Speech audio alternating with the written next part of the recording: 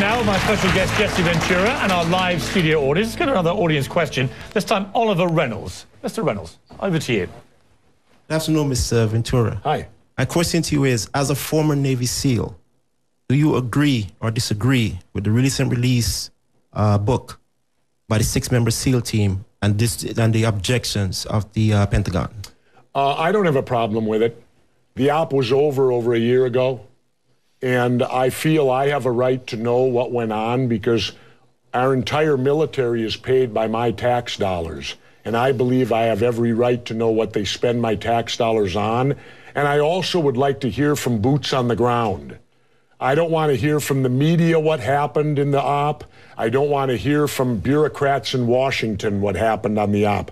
I would like to hear from boots on the ground, somebody that was actually there, so that I can make a determination. But how does it help, Jesse, if, I mean, my brother's a British Army colonel and has done tours of Afghanistan and Iraq and so on. Sure. How does it help operationally if all the guys around are all wondering who's going to put this in a book?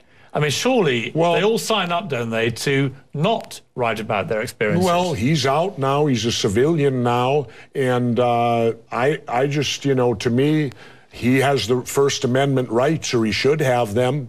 If he's not giving away anything that's listed under national security or that could affect anyone in the future operations, I say, why not? Like I said, I'd like to hear from boots on the ground what actually happened there, not some fragmented story that comes out of Washington telling me what happened. So I don't have, and besides, you, the media and the SEALs themselves have allowed themselves to become like the Green Berets in the 60s and 70s now. I don't like the fact that you even know we exist, because back in the 60s and 70s, nobody even knew who we were. Well, that's out of the bag now. Hollywood's made plenty of films. You've had my friend Dick Marcinko, who created SEAL Team 6.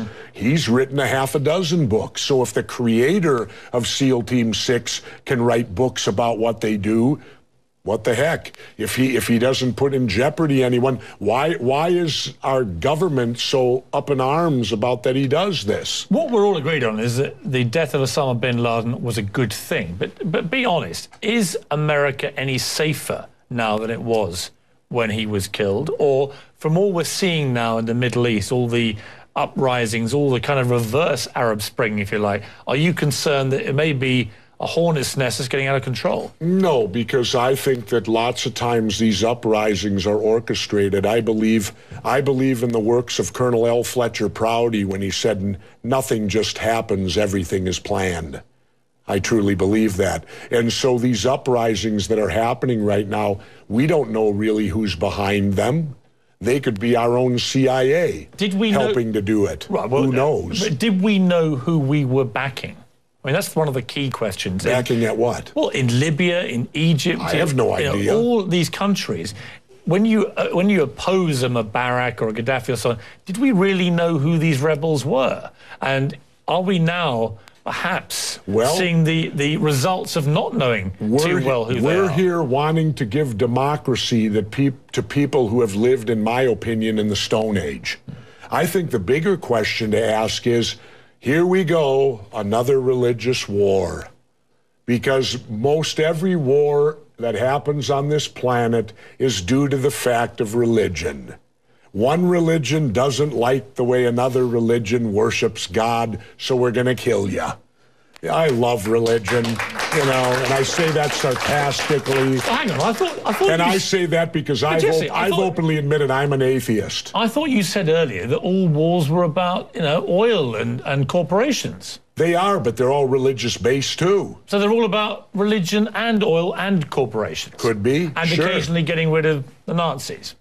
Yeah. So my point is, wars can be over many things. The Nazis was religious too. Look what they did to the Jews. So that brought religion in. Vietnam was religious because Diem, our puppet president, and our country brought 100 Christian Vietnamese down to the south to be the government. Well, the southern Vietnamese didn't like these religious characters from up north, so they then became the Viet Cong.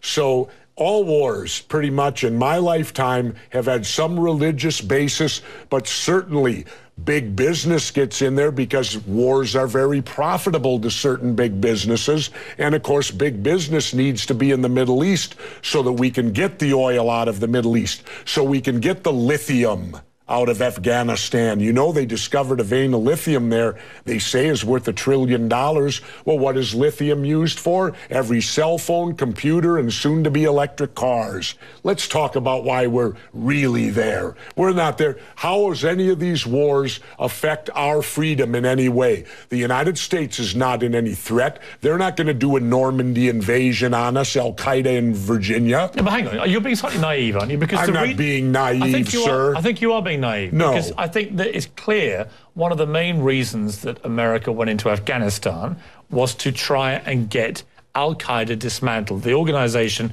which committed the 9/11 atrocity. Really? Well, you don't think so? Well, how come Al-Qaeda put the heroin business out?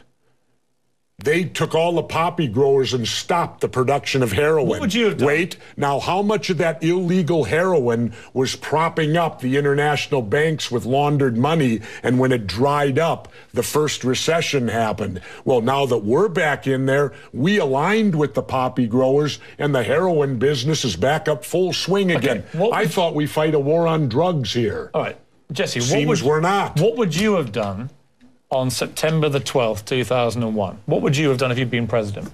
What would I have done? Yeah. I would have done a legitimate investigation to find out what exactly happened on 9/11. How did they know who did this so quickly like they did Lee Harvey Oswald? How quick they knew Lee Harvey Oswald killed Kennedy. Because the people who did it were identified and we knew who they were. Well, then why couldn't we have stopped them beforehand if they were identified and we knew who they were? It was a failure of intelligence. Everyone's accepted No, it that. wasn't. We knew before with Condoleezza Rice's memo on August 6th when it stated right in the memo, bin Laden to steal planes and run them into buildings. And more stuff is coming out now also, how much the Bush administration ignored the intelligence. It was almost like they ignored it because they wanted it to happen. Oh, come off it, Jesse. No, not oh, come off it. Wait a minute. No. Every war fought starts with a false flag operation. You can't, in all seriousness, sit there and try and make out anybody in the Okay, Bush let me ask you this, Piers. Wait a minute. Let me ask you something. How much studying have you actually done of 9/11 other than what the government's told you and what mainstream media has told you? I've been studying it 4 years. I was editor of a national newspaper. I've talked to people. Wait a minute. Depth every day for 5-6 months. Really? So I know a lot about it. Well, and one thing I do know is, let me ask you this then. You cannot say that any member of the Bush administration knew it was going to happen or wanted it to happen. It's a ridiculous thing to say. Ridiculous. Okay, let's talk about your BBC. I have a tape of a BBC reporter broadcasting directly back to England talking about a third building has collapsed. World Trade Center Building 7 talks for 7 minutes. All the while she's talking, World Trade Center Building 7 is still standing right behind her. It didn't fall for another half hour. Yet they were doing a pre-broadcast back to England that, yes, it's true, you need to that take this a break building fell and it hadn't fallen yet. If you're trying to make out the British Broadcasting Company, one of the most respected news organisations in the world, was inventing huge buildings falling over, you need to have a break, Jesse. We'll come back after the break and we'll talk about Israel and Iran. Are you kidding me? This is a fact, my friend.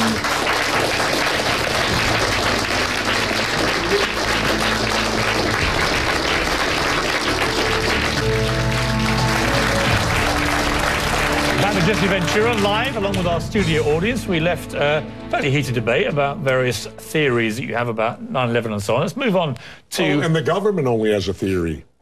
Right, well, the government has No, this is a theory. Their theory is 19 Islamic radicals armed with box cutters defeated our multi-billion-dollar air defense system, all while conspiring with a bearded guy in a cave in Afghanistan. That is exactly what happened. That's their theory. No, that's not a theory, it's a fact. That's their theory. No, Jesse, that's a fact. That's what happened. Really? Yes, I'm sorry to kill your conspiracy theories, but that is what happened. Then why haven't anyone been brought up for trial? Because they haven't given one shred of evidence in a trial. In case you missed the story. Well, then what do we got all these guys in Gitmo for? And we got the supposed confessor to it, who they waterboarded 180 times to get the confession. Got news for you, Piers. If they waterboarded you 180 times, you'd confess to it. You see, now you're missing the point. On that very point, I don't agree with Guantanamo Bay. I didn't agree with the waterboarding, personally. But let's move on. Let's move on to Iran and Israel. If you were the American president, with all the jungle drums beating now about Iran, would you take any military action? Well, first, let me state that Iran has to do this.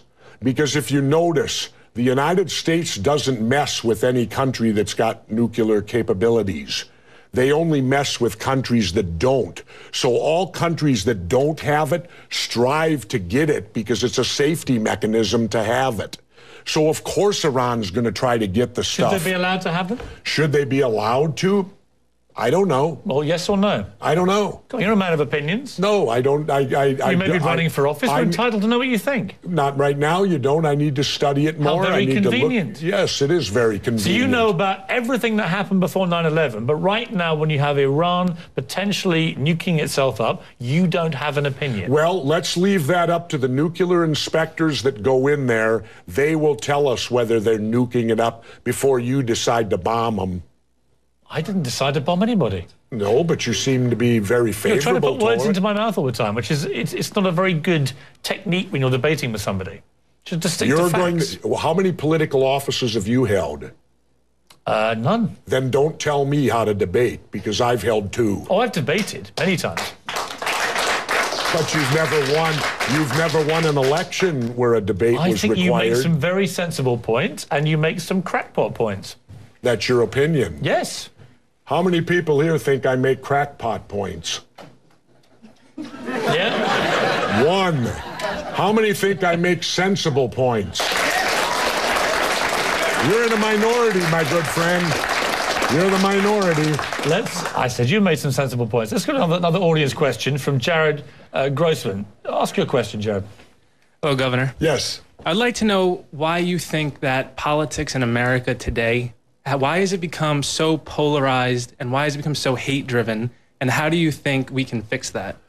Well, politics in America, the major problem is the Democrats and Republicans, as I explain in my book, Democrats and Republicans, No More Gangs in Government, they've created a system based completely on bribery. Now, if we do bribery, it's hypocrisy. If we do bribery in the private sector, we go to jail. Yet their entire political system is based upon bribery. Who can bribe and give the most money to the politician? And now, thanks to our illustrious Supreme Court that ruled that corporations have the same rights as individuals and that money is free speech, well, we're now being inundated with so much money from the corporations buying the Democrats and Republicans, both sides, that look at this hypothetically. A foreign country could now control our elections because all they would have to do is form a corporation, start pumping money into the super PACs, plus there's no, they don't have to say where the money comes from, which is criminal. Every candidate should have to state openly, open disclosure, where they get every dollar. You're not getting that now. So the whole system is corrupted now. The Democrats and Republicans are at fault because they've been in charge for 150 years. They can't pass the buck on it. And until they clean up the system, that's what you got. It's bribery. Jesse, I'm shocked. I just agree with every word you just said. No, you just want to get the crowd back on your side. Not at all. Not at all. As I said to you, I agree. I'm teasing. I agreed with every word. I think the whole super PAC thing is completely out of control. And you're right. In the end, China right now could finance a run for the presidential election with one of their sponsored people from one of their companies. It's completely ridiculous. I think that this ruling could be the downfall of our country. And the only way we can stop it is to amend the Constitution. Yeah, That's the only way you can overrule the Supreme Court, and we need to do that. Let's take a break, Jesse. Okay. We'll come back and talk about Clint Eastwood, the empty chair, and gun control.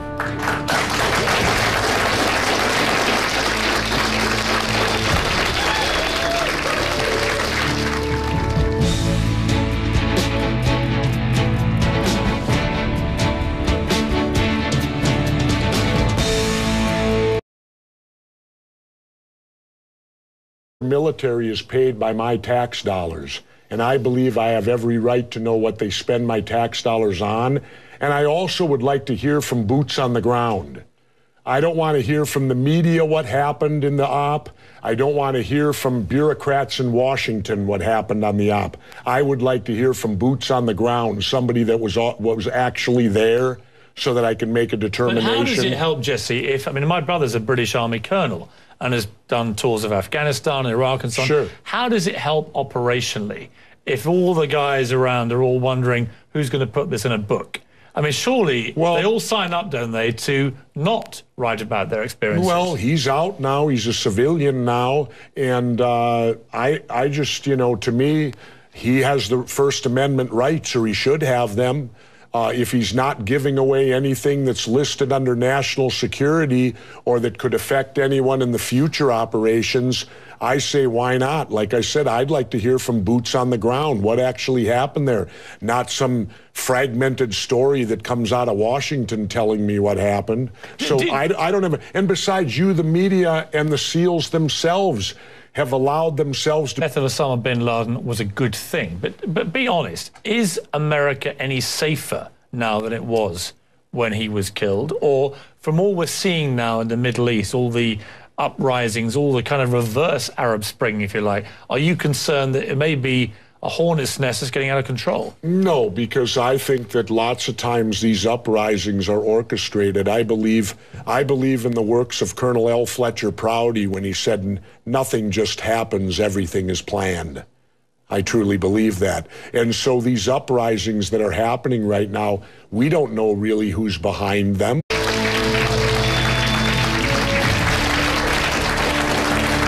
Back now with my special guest, Jesse Ventura, and our live studio audience. Let's get another audience question. This time, Oliver Reynolds. Mr. Reynolds, over to you. Good afternoon, Mr. Ventura. Hi. My question to you is, as a former Navy SEAL, do you agree or disagree with the recent release book by the 6-member SEAL team and the objections of the Pentagon? I don't have a problem with it. The op was over a year ago. And I feel I have a right to know what went on because our entire become like the Green Berets in the 60s and 70s now.